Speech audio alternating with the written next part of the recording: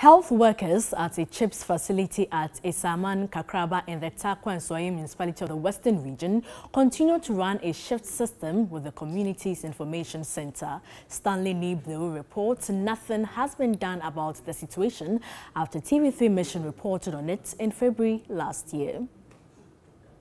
Essaman Kakraba is one of the fastest developing communities in the Takwa and Swayam municipality. It has increased population, but social amenities are inadequate. Access to health care, one of the 17 United Nations Sustainable Development Goals, is not easy.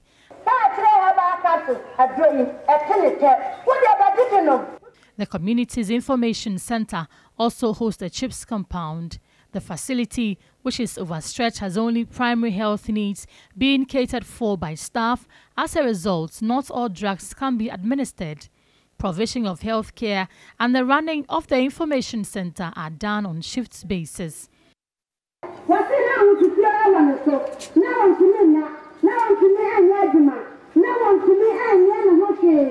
This has been the practice for 3 years.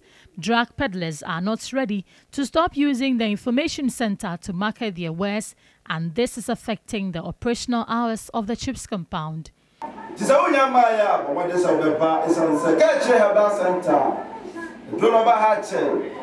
In February last year, TV3 Mission reported on the situation, but district authorities say funds to decouple the CHPS compounds from the information center has been a challenge.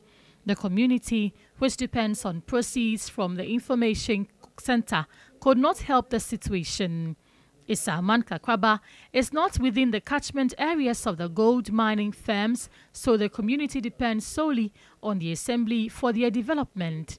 Municipal Health Director for Takwa and Swayam, Emmanuel Afelkum, is confident the assembly would intervene. The future of the health sector is bright in as much as we are showcasing the gaps in service demand in the area of health infrastructure and the area of bridging the gap in geographical access to service delivery.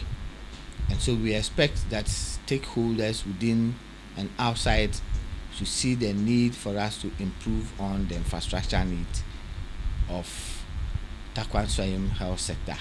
Municipal Chief Executive for Takwa and Swayam, Gilbert Kenneth Asma, is hopeful the assembly would impact the people. The assembly will have to, do a lot of projects there because they don't fall within the catchment areas of the mining companies, so they cannot go and, do projects there. In spite of the challenges, health personnel are doing their best to save lives, but stakeholders would be required to do more to address the issues confronting the health sector. And that's it for Mission. Mission is supported by the Star Ghana Foundation with thanks to the NIDA, UK Aid and the EU.